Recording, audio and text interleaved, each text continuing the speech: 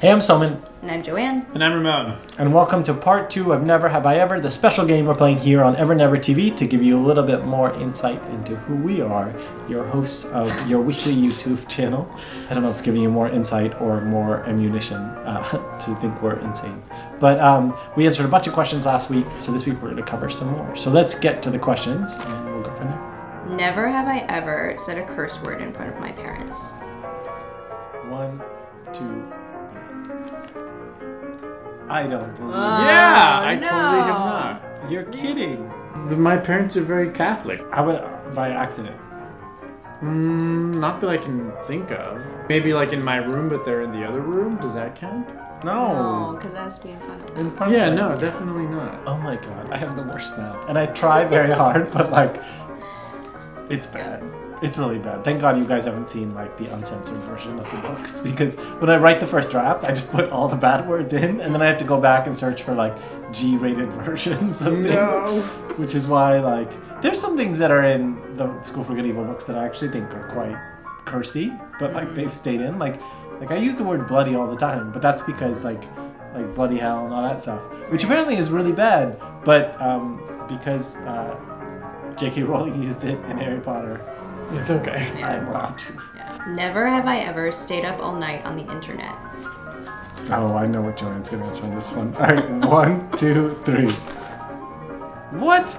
You? Yeah. The whole night? Doing what? Watching TV. Oh my god. How about you? What's your excuse?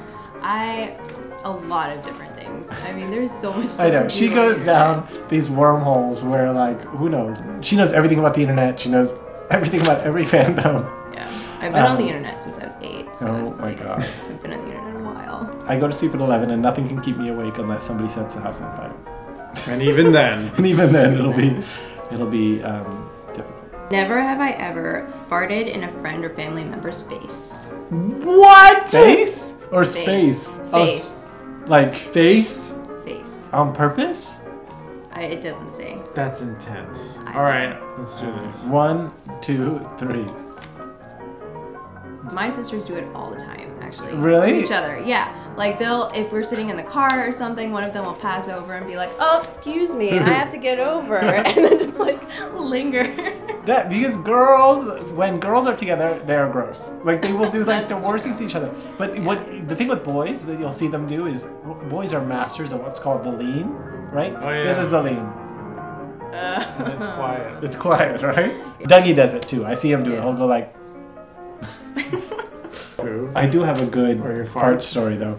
It was 7th grade. I was at summer camp at Duke University. I was in a pre-college program. You know where you're farting but it's like silent but deadly? No. And I was sitting next to like the air conditioning vent.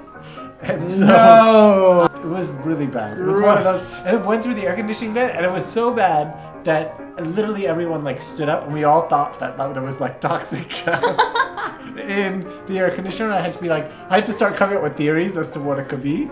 I'm like, oh, maybe it's like sulfuric acid. Like we have to get out. Maybe it's coming from the water pipe.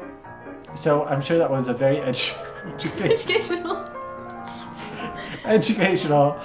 episode of EverNever TV. And we will see you all next week for more shenanigans. See you guys soon.